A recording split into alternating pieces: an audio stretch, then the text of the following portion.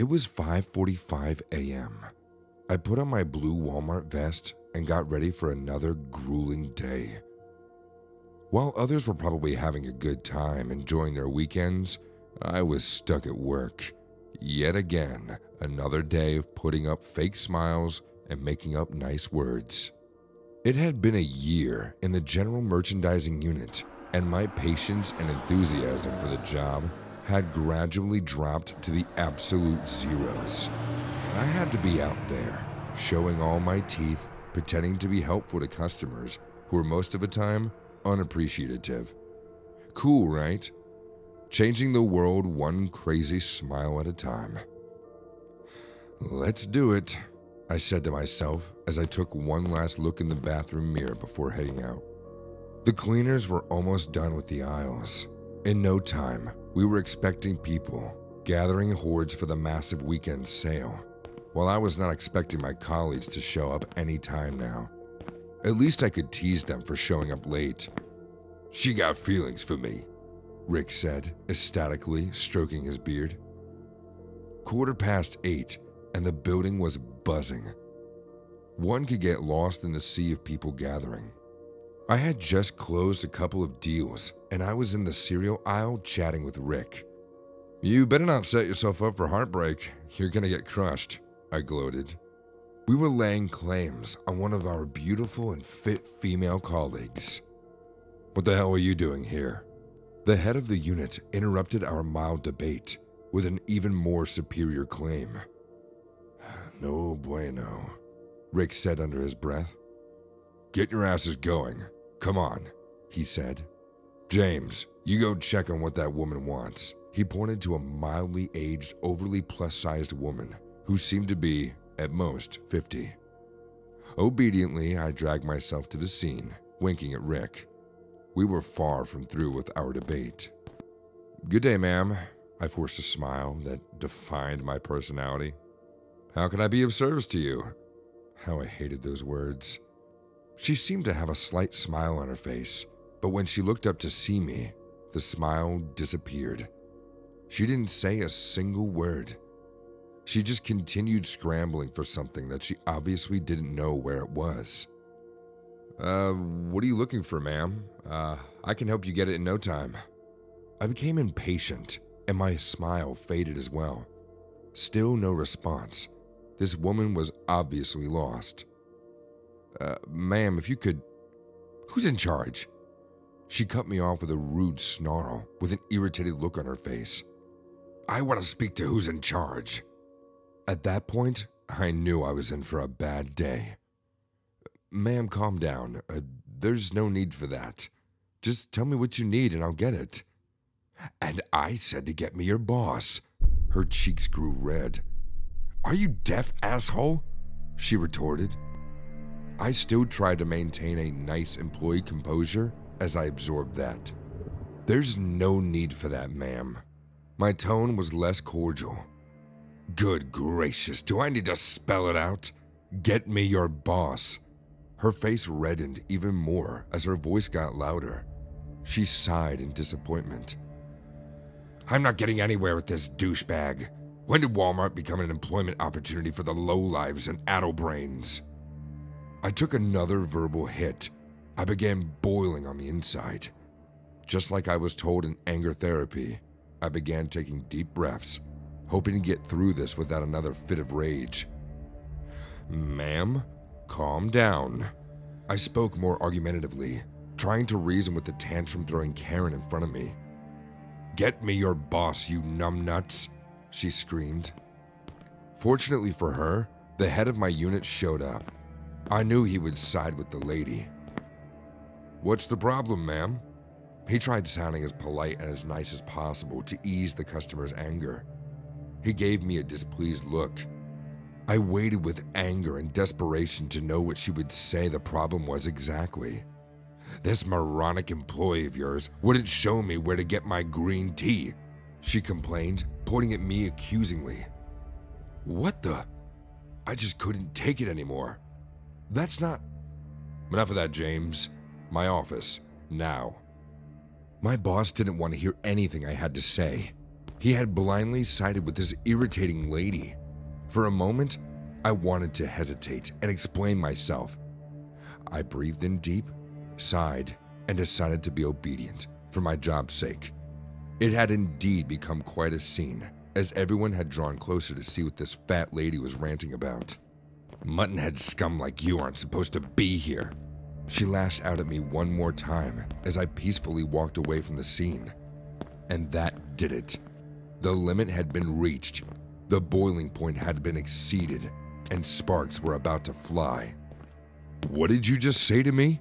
I stopped and turned, not minding my boss's orders. "Oh, you heard me right, scum, and you had better get—" I couldn't wait for her to tell me to get going before I gave her a swinging right to the chin. There it was. My anger had found full expression. I knew there would be repercussions, but I just couldn't stand her anymore. No one could possibly stand such verbal abuse. I had tried my best to water down the fire, but she kept throwing logs into it, and she got burned real bad. A few seconds after this plus-sized woman hit the floor, two huge guys rounded me with hate in their eyes. I knew I was in trouble. Without warning, I was hit from the left, right, and center. "Never again in your miserable life will you lay hands on an elderly lady," one of the men said as he stomped vigorously on my chest as I laid on the floor. I gasped in pain and anguish. At the juncture, my eyes were just about to shut by swelling around it, and blood trickled down from my nose. I lost sensation in those areas for a split second. I got really scared as I had difficulty breathing and moving, and my assailants weren't done. My right pinky had been broken, and my face had been numbed in pain. It took a while before security were able to arrive at the scene, but the situation at hand was beyond what they could control. Scattered shelves and two yelling adults. My manager was nowhere to be seen, and these two were proving too much for security as well. Amidst the ruckus, I was able to slip away somewhere private. I knew I was going to be in trouble for this. If only that woman would have just shut up. I began wondering if she would be recovering anytime soon, because that hit was really hard for an aged woman. But even worse, I was worried about myself. I hope I didn't sustain any fatal injuries or internal bleeding of any sort. "James, good God!" Rick found me crouching behind one of the shelves. The look on his face was enough to show how worried he was. "What happened?" "Long story," I sighed. "Please give me some ice. I don't want to look like a pig when the police get here." He scurried off after I had spoken, and soon returned with 2 bags of ice. That soothed my wounds for the moment. Police arrived soon. Despite my pitiful state, I was bundled roughly, then cuffed and stuffed into the police vehicle. They treated me like some armed gang leader. I was simply trying to fight for my rights. I was kept separately from the other men, who had also been arrested. The next day, the other men were fined $200 and let off the hook.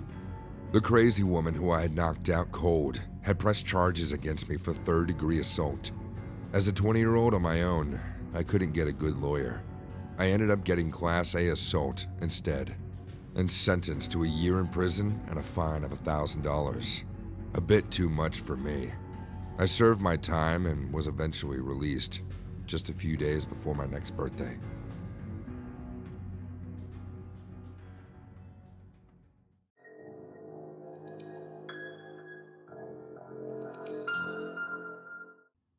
I sighed in discontentment as I looked at the long line of customers I was still supposed to attend to. It was in moments like these that I knew, without a doubt, that I hated my job. I was 20 years old, and after high school, life pretty much sucked for me. I was always an average student, so I knew that getting into college would be difficult for me. What I didn't count on was that I would become completely broke. After my dad died of a heart attack last year, my mom spiraled down into depression. She quit her job, and we spent all the money that was left. I knew I had to take responsibility. I was the only child, and there was no one else to help me. I started working part-time jobs to pay our bills and to get food on the table. This job at Walmart was the highest paying one I had ever gotten. It was stressful, but I didn't have a choice. I was feeling uneasy that day, and I couldn't wait for my shift to be over so I could go home. A middle-aged woman was next, and I quickly started to process her items. She shoved something in my face and said that the packaging was damaged and she wanted to return it. Upon closer inspection, I noticed that the box of chocolates was missing a few bars. I politely asked her if she ate it out of it, and she started fuming. She said that she ate a few pieces out of it because the box was already opened and it was defective. I took a deep breath and explained to her that she would have to pay for the chocolate too. "Why? Are you trying to cheat me? This woman is trying to cheat me!" she yelled. She turned behind her and gestured to the customers queuing at her back. Most of them just moved back a little bit, trying to mind their own business. This wasn't my first time dealing with a problematic customer, and I knew what to do. I shoved all her things to one side and picked up the telephone to call the manager. She snatched the receiver and slammed it back down. I stared at her in shock for a few moments. She reached for something in the pile of items in front of me and pointed it at me. It was a knife, a new one, and no one had to tell me that it was very sharp. I swallowed. "Ma'am, calm down." She grabbed my hair and yanked me forward. Someone tried to approach her from behind, and she slashed them with the knife. I heard a scream, but I couldn't look at what happened. The woman pulled me up and over the counter. She stayed behind me. "I'm going to kill her, I swear." People started to scream and run towards the exit. Everywhere had descended into chaos. My manager ran out of his office with wide eyes and stopped suddenly when he saw the knife to my throat. It was bleeding a little. He tried to placate her and told her that she would have her things for free. "I know my rights. I have a knife, and I'm not afraid to use it." She cut me on my shoulder, and I screamed. Blood was trickling down my arm, and it felt like I was on fire. It really stung. My mind quieted, and the only thing I could think about was that I was going to die before my life even had a chance to start. My body was trembling, and I couldn't speak. My breaths were coming out in short bursts. She yelled at everyone to stay away from her, or else I would bleed all over the Walmart floor. The cops were outside and started negotiating with her on a megaphone. The security agents had already ushered everyone else out of the Walmart. I was the only one left with this sick woman. She told my manager to let her out the back door into the parking lot. She dragged me with her as my manager rushed to open the door, still trying to plead with her. I whimpered as she dragged me across the parking lot. She shoved me into the trunk of her car and closed it. Darkness surrounded me as I tried to think of a way out. I pushed the trunk up with all of my might, but it wouldn't budge. The car jerked, and we began to move. Where was she taking me? I knew that the woman needed help. I started crying in earnest now. Suddenly, the car came to a stop, and the trunk opened above me. "All you had to do was be a good girl." She spat in my face. "Now you're going to suffer the consequences." "Please," I choked out. She pointed the knife at me and told me to get out. I obliged, and she forced me to my knees. My hands were tied behind me, and my vision was blurry as a result of all of my tears. I didn't want to die. I watched her in fear, unsure of what was going to happen next. She was pacing in front of me, telling me that she had enough of little girls like me telling her what to do. That I was like her daughter, who wanted to take her to seek help when she knew she didn't need it. I was afraid to even breathe loudly. I surveyed the surroundings of where we were carefully. It was some kind of park, and we were surrounded by trees. I looked back at her to make sure she didn't notice. She tossed the knife on the floor and ran her hands through her hair. She was muttering to herself, unhinged. Desperate, I lunged for the knife. In one quick move, I cut through the bindings before she could even take a step towards me. I yelled at her to leave me alone, but she kept coming towards me. I didn't think about what I was doing as I leapt on her, screaming like a banshee. Blood sprayed over my clothes and on my face as I stabbed her multiple times. I lost count of the number of times I yanked the knife out, only to plunge it back in.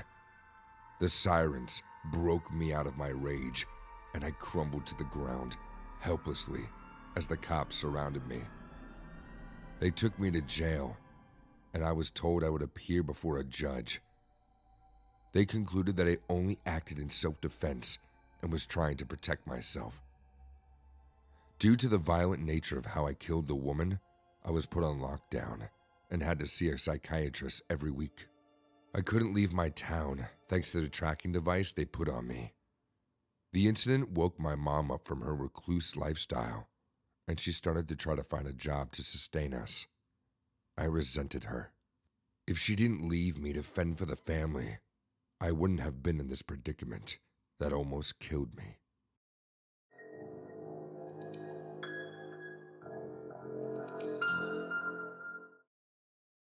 Midnight snacking was never an option.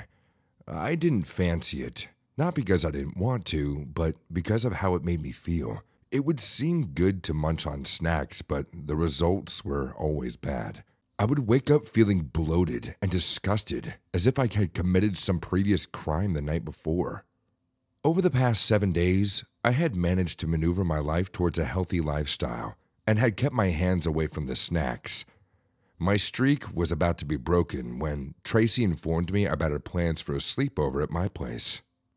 Tracy was a lover of midnight snacks, and whenever she was around, I didn't mind, because I would lose my sleep, snack or not. Tracy became my best friend. I was a big lover of hamburgers, and so was Tracy. Because of this, our midnight snack was always from Wendy's. When Tracy arrived, we did a little chit-chat until a little later, and then she placed the order for the burgers. Tracy recently got a boyfriend, and I had been waiting all week to listen to the backstory in detail without omissions or pauses. It was the main reason she came for the sleepover. The best part of the sleepover was that we had the whole house to ourselves. My parents were away for the weekend, and that meant we had all the privacy in the world. It was also the reason why I knew that midnight snack or not, I wasn't getting any sleep. Halfway into her story, I concluded that it wasn't as juicy as I expected it to be. For a while, I was confused, wondering if the guy had made a move on Tracy at all, because from the way she narrated so far, it seemed like Tracy made all the moves. The rumor at school echoed to be true, and more than hearing the backstory. I was interested in what made Tracy fall in love with her new boyfriend, Harry. Harry was the ugliest guy of the school, while on the other hand, my friend Tracy was super sexy. According to me, she was simply toying with him, and it wasn't right. It was one of the little secrets I never shared with Tracy. It was no wonder though. Tracy had always been like that. A message popped up on Tracy's phone, and she declared the burger guy was here. The moment I saw the delivery man, or better call him delivery boy, I clearly understood the reason why my friend chose Harry. Well, Harry was the delivery boy standing at the door. Apparently, he was running errands to please her. As he gave the food packet to Tracy, he leaned in for a kiss, but Tracy slapped him in the face. For God's sakes, Harry, stop being so desperate. And try to brush that stinky mouth of yours sometime. Now go away, I'm with my best friend. Well, to be honest, Harry was disgusting. He was like a tunnel rat, but that still didn't warrant Tracy to be rude to him. Or was she right? I mean, how could he even think that she was going to kiss him, or even date him? You should eat that while thinking about me, he said, and I thought that was something about his voice that was weird. his lopsided smile, too. Tracy nodded and shut the door. He didn't leave. I knew because I saw him through a side window staring into the house. 15 minutes had gone by, and we were chatting and enjoying our snack. But I had this feeling that Harry was still somewhere around the house. Although I didn't see him, I could feel his presence. The fact that someone was watching. It's that same feeling when someone is staring at you when you're not looking, but you just know it. I couldn't mention it to Tracy. I didn't want her to think I was paranoid. After a bite, I pulled the remnant of the burger from my mouth to take a quick peek. At the same time, something sharp pricked the top of my tongue. As my mouth collapsed over the food in my mouth, it felt like a needle trying to pass through the soft tissue. I threw down the burger and cried in pain. Tracy ran towards me, and the burger in her hand fell off, revealing a large dose of what resembled some sort of pills. We froze in our spots. Who did this? I wanted to ask, but the pain in my tongue inflicted more pain. I winced loudly, and she took hold of my chin, holding my mouth in place, while she removed the office pin from my tongue. Blood filled my mouth. When it was successfully dislodged, I went to the sink and washed my mouth, while Tracy checked the burger in my hand. The blood was still flowing. We realized that there were more pins. Fear gripped us. Never had this happened to us before. Never had we seen pills and pins in a burger, no matter how much we ate them. It had to be Harry. I stood up and ran towards the side window. He was staring into the house, just like he was waiting for something. Tracy joined me. Together, we saw the sly, disappointed smile that remained plastered on his face as he shook his head and walked away. We rushed out to meet him. Tracy dialed the emergency number as we went. He stopped in his tracks at the sound of our footsteps behind you. "Why did you do it?" Tracy asked before I could gather my words. Harry looked different, with the sinister look on his face and the mischief that filled his eyes. He shrugged. "Nothing." He grinned, and goosebumps covered my skin. I was really scared now. Harry was not only ugly, but with the darkness that enveloped the atmosphere and the silent whispers in the dead of night, he seemed like a monster. I just like the sight of blood. Like the little line trickling down your lips, Joan. He pointed towards me. I put my hand on my lip and felt the warm liquid. "Are you out of your fucking mind? I thought you liked me, you ugly fuck," Tracy screamed. His eyes were cold as he stared at Tracy. "I don't like you. I don't like how you made the entire school believe I was falling head over heels for you. I just wanted to get rid of you. Bitches like you need to be taught a lesson. Those pills, they would have made you unconscious. Then, I would have treated you like my actual girlfriend. And I would have taken selfies to prove and show everyone at school." Tracy shivered as Harry spoke. "But I don't have an ugly heart and won't stoop so low. Instead, I have a better plan."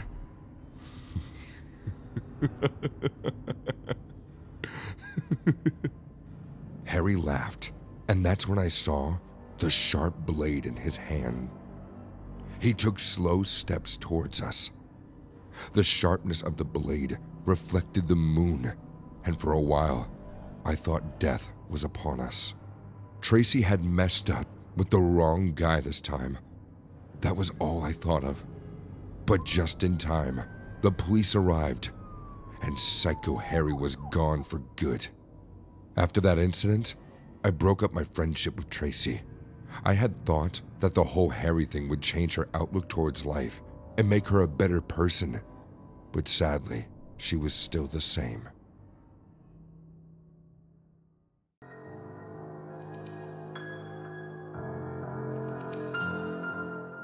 Mondays were hell. There was always too much to do at work and too little time to do it. I was always left feeling wretched and dead at the end of each day. It didn't help that my girlfriend also worked the same long hours as I did. That meant that at the end of the day we were both too tired to make dinner. This was where Burger King delivery came in.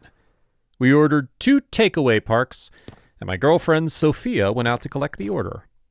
My stomach growled loudly. My hunger had intensified. I couldn't wait to devour the food. However, it seemed like the delivery guy was taking his sweet time. "What's the holdup?" I asked. "He's getting it," Sophia replied. She already had the cash in her hands. Just as Sophia handed the cash and tried to collect the packet, a scrawny little dude snatched the takeaway from her. It was quick, like a flash. "Hey!" Sophia cried. "Stop!"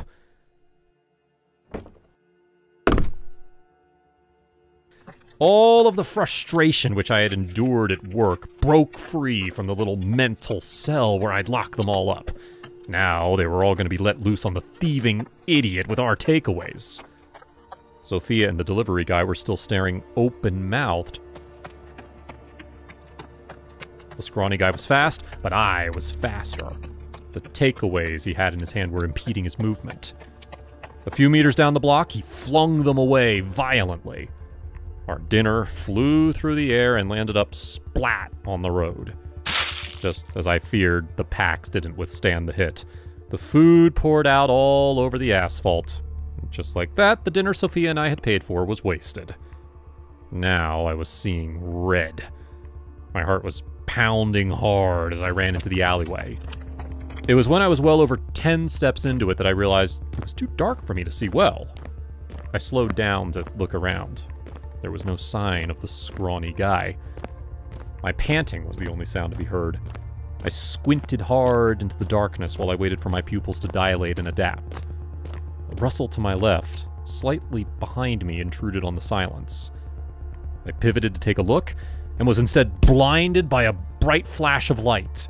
Pain exploded in my skull, and my center of gravity shifted. I hit the ground with a grunt, and clutched at my head to keep the pain from tearing it apart. "You should have let me go!" A swoosh alerted me of an incoming blow just moments before it connected with my back. Only a club or a bat could inflict the amount of pain that seared through my side. I cried out in renewed agony and scrambled to my hands and knees to crawl away. Then another blow caught me in the head. This one threw me back to the ground. "I'm hungry! Do you understand that?" All I understood was the pain that was burning through my head and my side. I didn't understand anything else. I wasn't even sure who was talking. My easiest guess was that it was the scrawny guy. However, the voice was a deep rumble. That's something you'd expect from a guy as thin as he was. "It was me or you," he continued.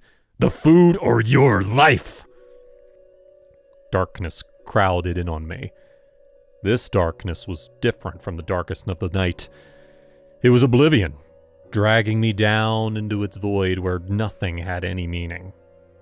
On my bed, under the covers, and with Sophia resting her head on my chest, it would have been welcome.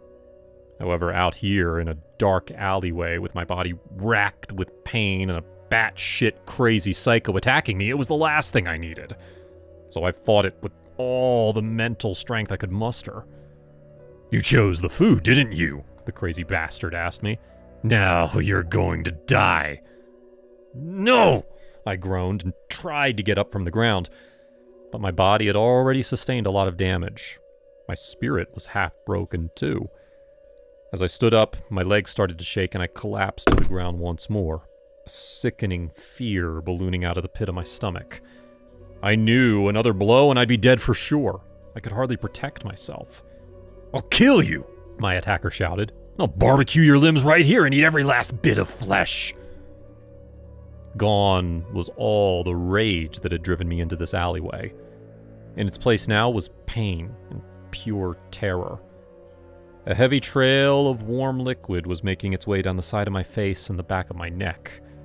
I didn't need anyone to tell me it was blood. I also didn't need anybody to tell me my hand was going to be useless for a while. The darkness was coming back again. A clink announced the presence of metal with a sharp edge. "You hear that?" the loony said. "It's my knife. I'll slice the flesh off you bit by bit. I wanted to beg for my life, to convince the crazy loony that I could buy him as much food as he wanted if he just left me the hell alone. But I couldn't even muster the words, not with the darkness weighing down heavily on me, dragging me under. Please, don't kill me.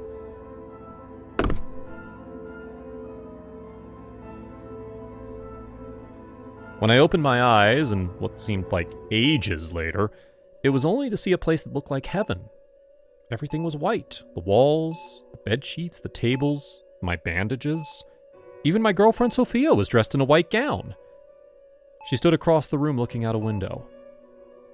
Soph. My voice was a barely audible croak.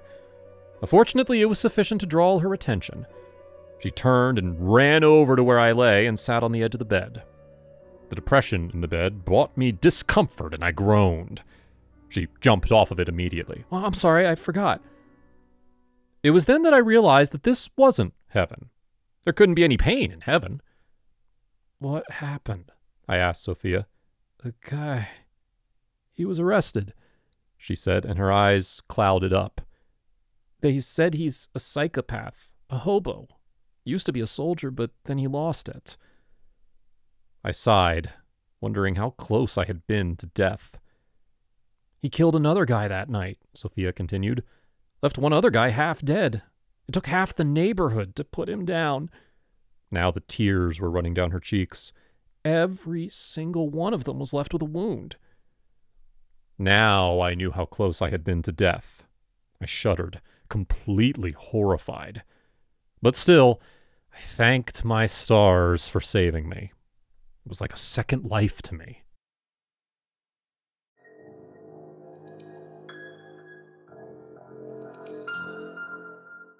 The day started out peacefully.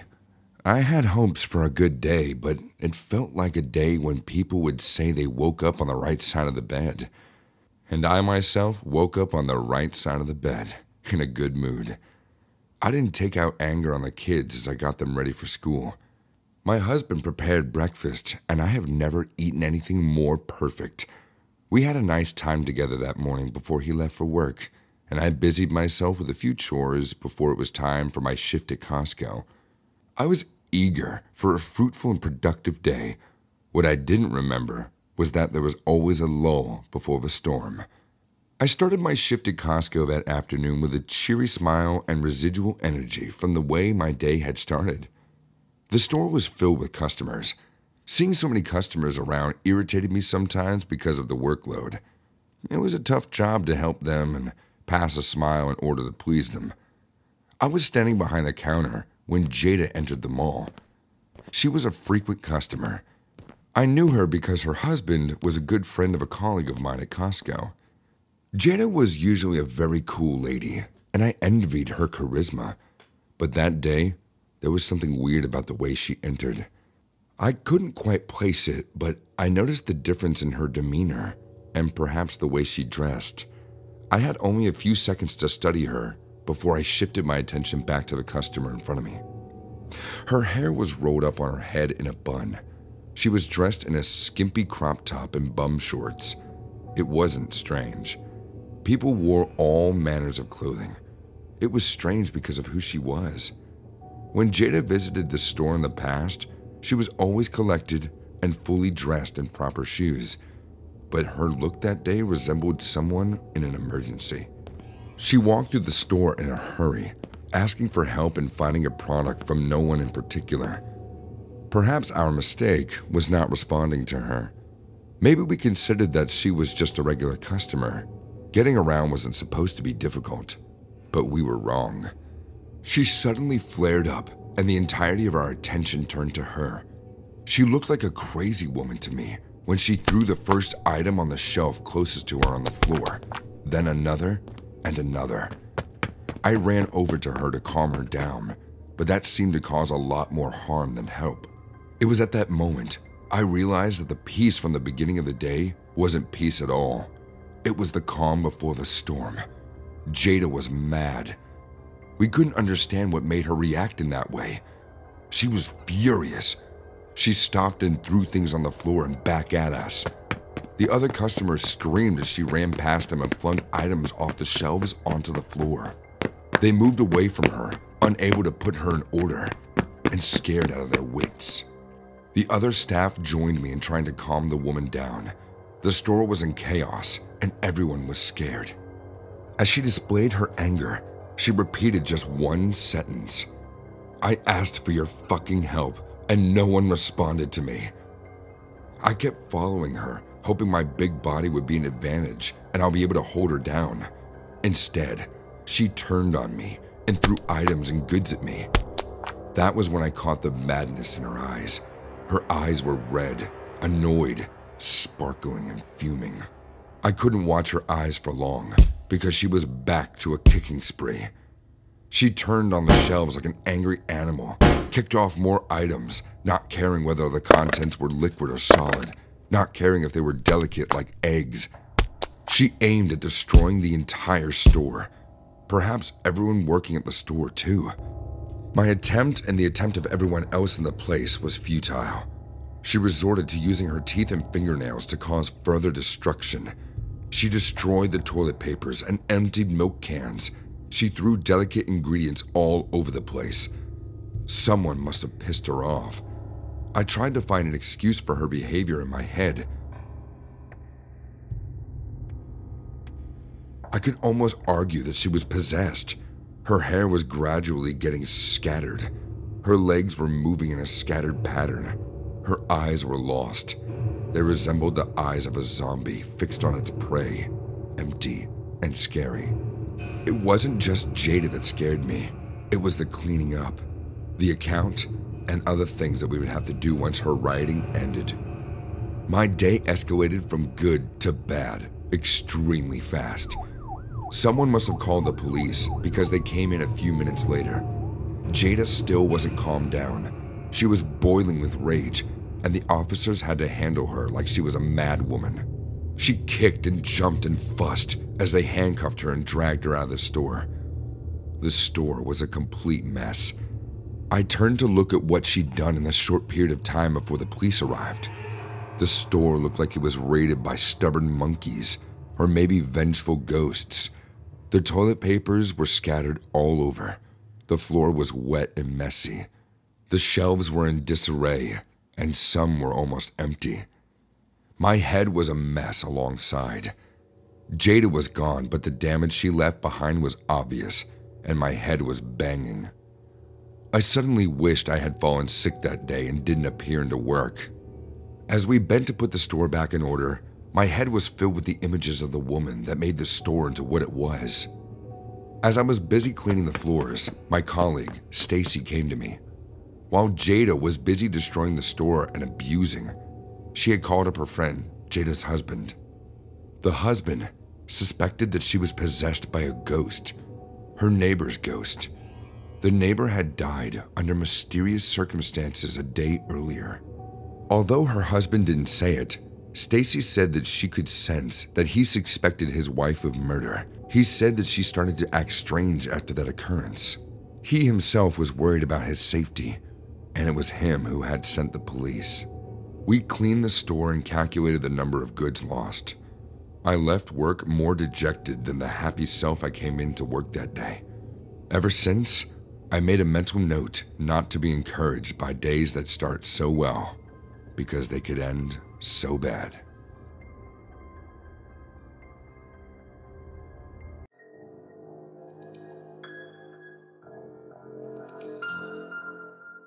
I had been homeschooled all of my life, but when I didn't pass the college entrance exams, my mother had no choice but to register me at a real school.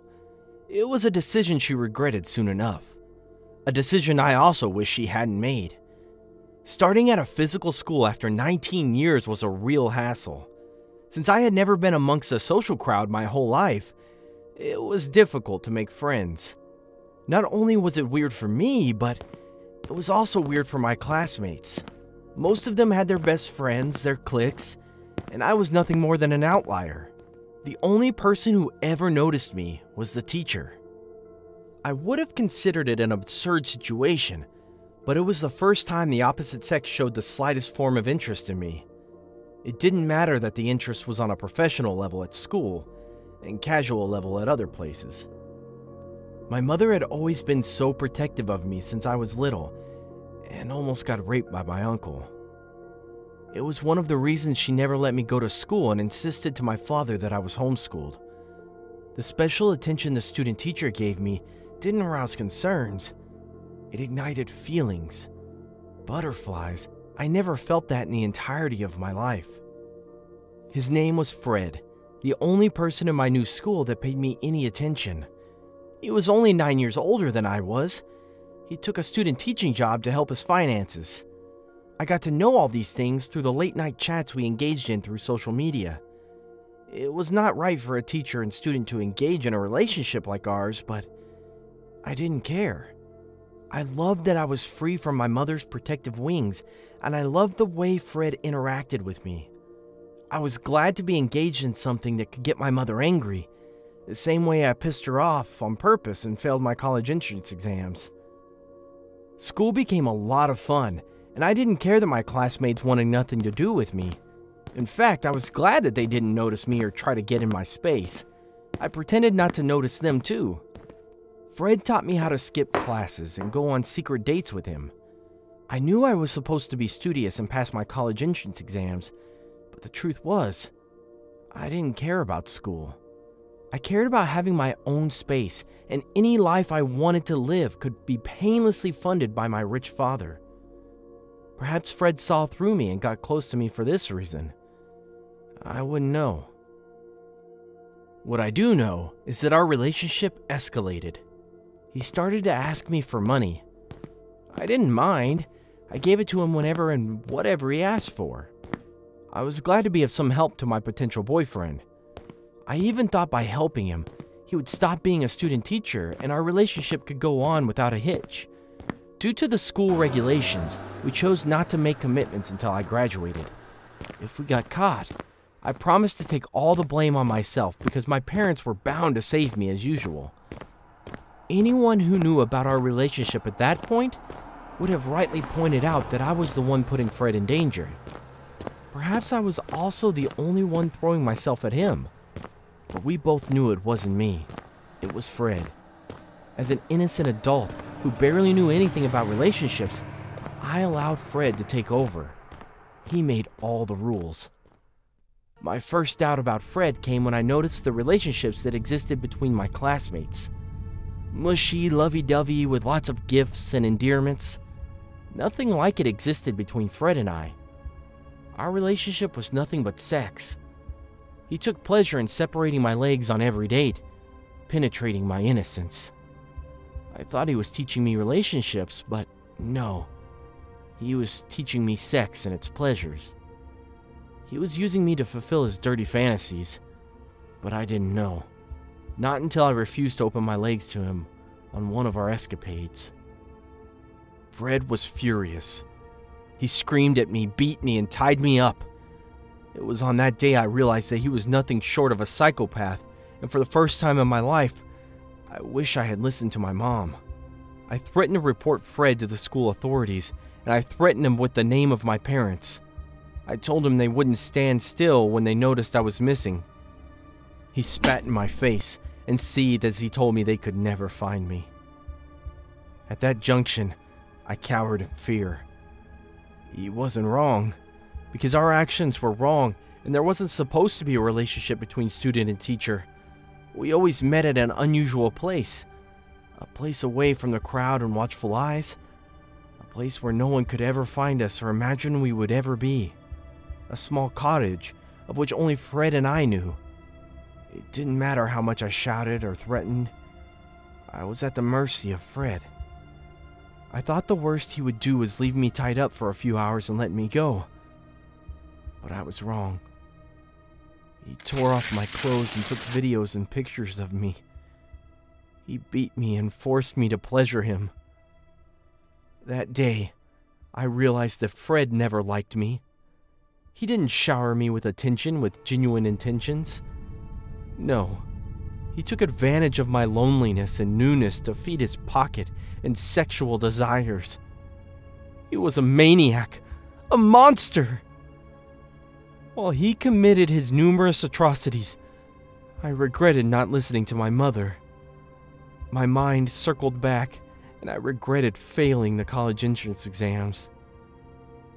My mother told me I had been missing for 3 days before I was found. Luckily for me, my classmates happened to know of my secret relationship with Fred. When I was missing for too long, and a report was made, they told on him, and a search was conducted until the cottage was found and I was rescued. I couldn't have known how long I was there. He starved me, but had sex with me any time he wanted, taking videos. He was arrested and I had to leave school again. But it didn't matter. I was done with schooling. I registered with a therapist, and it's been a long time since that incident. But I still shiver thinking about those days. I have developed this unwavering hatred for men. The whole male species is nothing but full of scummy douchebags.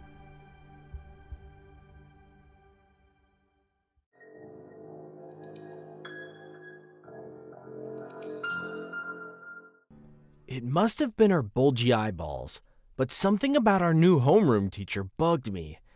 I told Shirley, but she shrugged it off as usual. Shirley had been my best friend since middle school, and though that was not too long ago, I cherished her like the apple of my eye. The only thing I hated about her was how she never paid attention to details, no matter how hard I tried to point them out to her. She usually shrugged me off as being too cautious and always suspicious of every little action. In some cases, she was right, but that didn't rule out the majority where I was usually right. For some other reason, I felt like I was right about the weirdness of our new homeroom teacher. Our former teacher died in an accident, and the position was filled in a hurry since the school year was almost running to an end, and the exam period was drawing closer. The new homeroom teacher taught biology, and her class was the most boring of all the teachers in the school, and people often avoided her. But in our case, it wasn't about avoidance. It was the fact that we would see her each day until the school year was over. The woman didn't make a bad homeroom teacher, but I hated her eyes. They were big and ominous, giving me the creeps every single time we made eye contact. Something that was compulsory for every student every time she came to take the class attendance. It was one of those times, and I was telling Shirley, who was beside me, how making eye contact with the woman caused me to have goosebumps on my arms. She said I was overreacting, and that I should get over it because the woman would leave our class soon. What she forgot was the fact that we had a biology class that morning. The woman finished with the attendance and left the class. We had the first 2 periods, and by the third, she was back. I made eye contact with Shirley, and she told me off. The class started as usual. I wrote silly notes to Shirley, reminding her of the last time I felt this way about the biology teacher. Notes in class were one of the things I loved to do with Shirley. Notes happened to be the thing that made us best friends. Shirley paid little attention this time. I couldn't blame her. The last 2 periods were terrible. The woman got annoyed with almost everyone in the class, and one by one she cast more than half of us from the room. But that day, she didn't cast us out. She made us write apologies. Writing apologies was not a new thing, but the weird thing was how she asked us to write the apology letter. She told us to write it like a love letter to a lover. She even emphasized the use of romantic words. It was creepy, but we did it because she threatened to give us an impromptu test if we didn't. "Do you think she'll give us a test again?" Shirley wrote in a note she passed back to me, and I shook my head. By mentioning the test, I could tell that Shirley was worried that the woman would ask us to write another apology love letter for no reason. Some of our classmates said that she probably didn't get enough love from her husband and was using us to fill the hole in her heart, but I only thought it was psychopathic. Then one day, things turned crazy. That day, it didn't feel like the woman would cast anyone out of her class. It didn't matter if we slept or dozed off, her eyes showed some kind of depressing depth. I couldn't tell what she would do if she got annoyed with any of us in the class. I paid attention though and avoided eye contact. But I didn't have to wonder what she would do for long because George annoyed her. George was the class clown, the one who liked to play pranks and add some life to the class when it seemed like no one was following. I couldn't blame George for starting a prank. It was still morning and nearly half of the entire class was sleeping. Of course, we needed some life to truncate the boredom, but Miss Shelby was not having it. He pranked Miss Shelby, and rather than laugh it off like most of the other teachers did when George decided to act silly, she called him out to the front of the class. George couldn't have known what she was up to, and neither could the rest of us have guessed. She asked him to come out with his chair, and he was seated facing the whole class that was now on alert to see what Miss Shelby would do. One thing was sure, her punishments were never good. Out from nowhere, she pulled out a pair of scissors and walked over to where George sat. We watched and wondered what she would do. She held a full grip of George's hair and the entire class gasped. It couldn't be. I looked at Shirley and she muttered to me, "What the heck?" When our eyes met the front, Miss Shelby had cut off the chunk of George's hair in her grip. She took another grip, and while cutting it off, she started to sing the national anthem.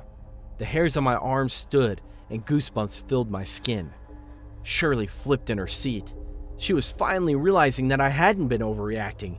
Miss Shelby was indeed a psychopath because only a psychopath cut off their students' hair while singing the national anthem. George didn't react to what the woman was doing, but the entire class was shaking. The students gasped in horror, Shirley and I included. Miss Shelby turned on us, and there was an uproar. She walked straight to where Shirley sat and took her hair, aiming to cut it off like she did George's.